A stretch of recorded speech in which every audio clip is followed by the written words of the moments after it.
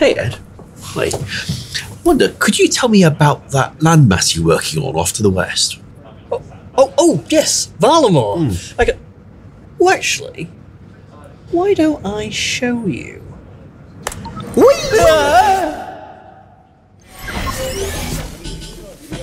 Ed, I don't think we're in Cambridge anymore.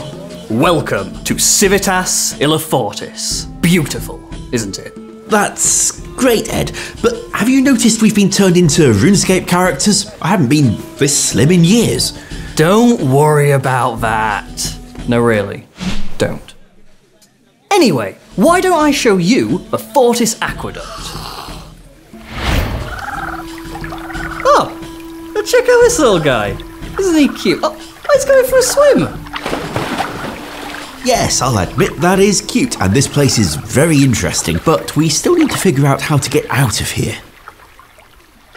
Now come, you have to see the dwarves of Camtorum. Dwarves built this? I didn't think it'd be so tall. It's incredible.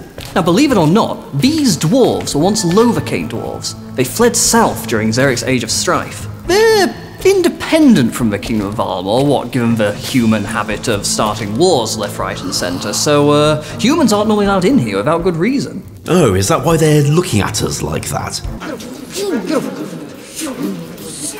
Yeah, we should probably get going. The Hunter Guild is just south of here. Oh look, it has a bar. That's good, my teacup's getting empty.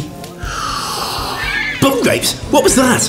Ah, the Quetzals. The locals have trained them to use a transport network all around the kingdom. They fly around on the back of those? I've always wanted mounts, but it sounds terrifying.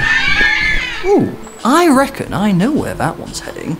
Come, I've got one final place to show you. Welcome to the Colosseum. This is a wave-based PvM minigame. The gameplay is heavily focused on reactionary combat and making risk versus reward choices between each wave.